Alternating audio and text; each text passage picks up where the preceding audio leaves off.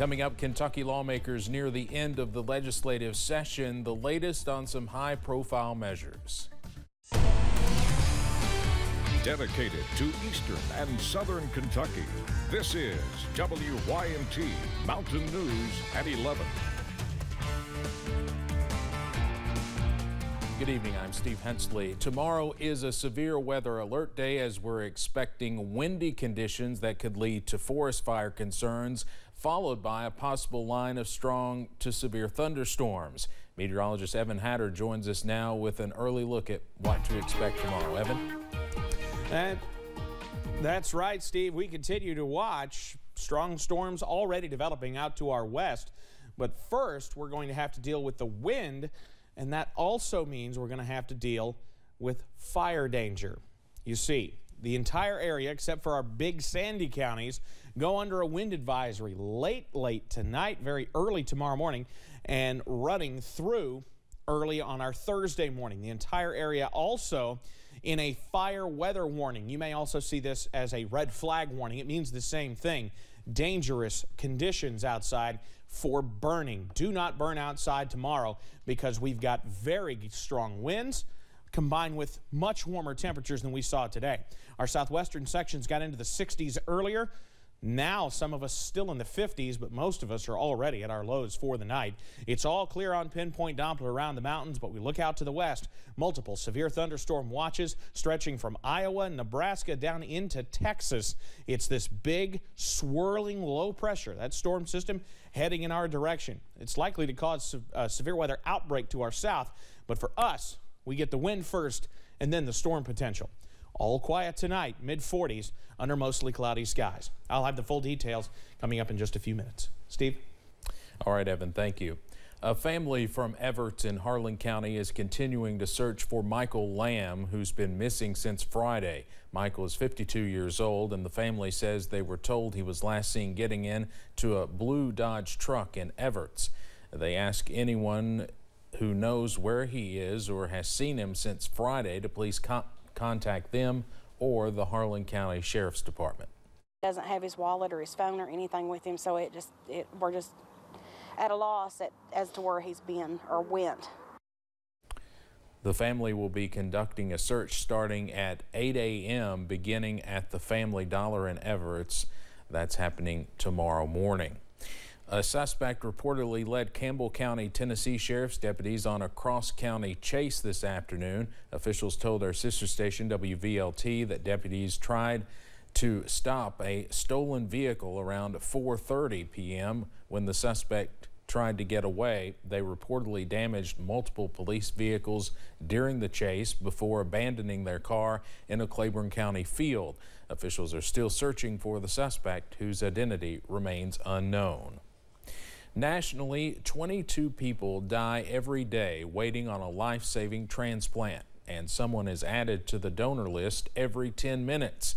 WYMT Zach Hawk spoke with officials to dispel some myths about donating organs and the need for more Kentucky donors. April is Donate Life Month. To make people aware of that, officials with Kentucky organ donor affiliates host a desk decorating contest with a specific theme. Be an organ donor.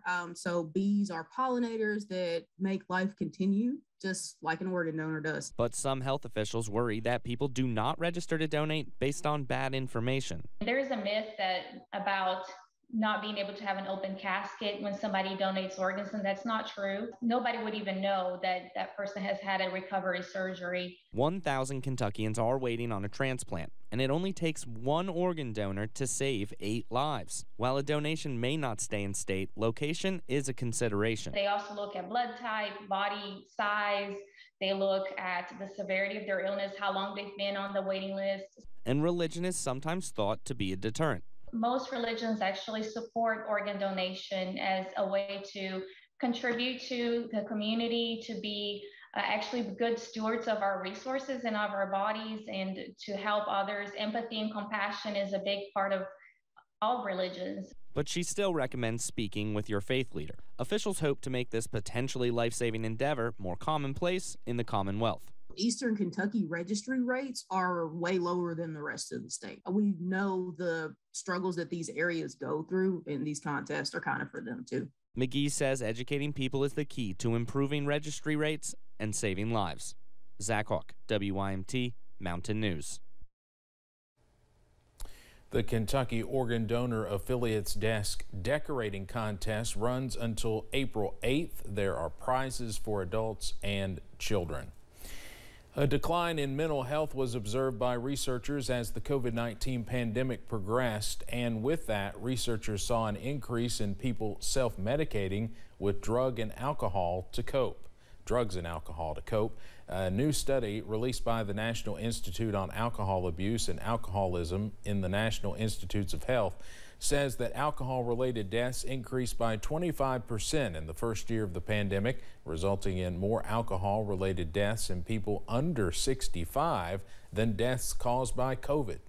To see that alcohol-related deaths have increased by 25%, that includes, medical complications, accidents.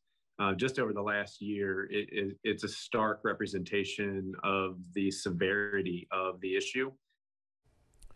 Dr. Jonathan Martin with Baptist Health Corbin says it's important to know when your drinking is becoming an issue. We have mental health and addiction resources on our website at WYMT.com. Money spent on health care in our country hit a 20-year high in 2020, and yes, COVID-19 is to blame. As the pandemic began to unfold, national health spending grew nearly 10%, while gross domestic product went down more than 2%. When you do that math, that means health care that year took up nearly 20% of total spending.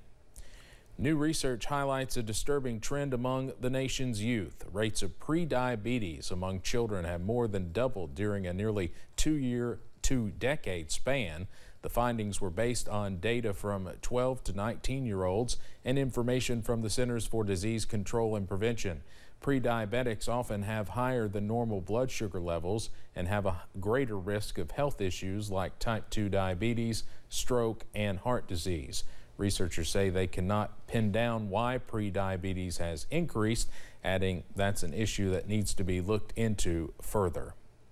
House hunting is wallet crushing these days. Home prices have been climbing since last year, and it does not look like things are going to change anytime soon.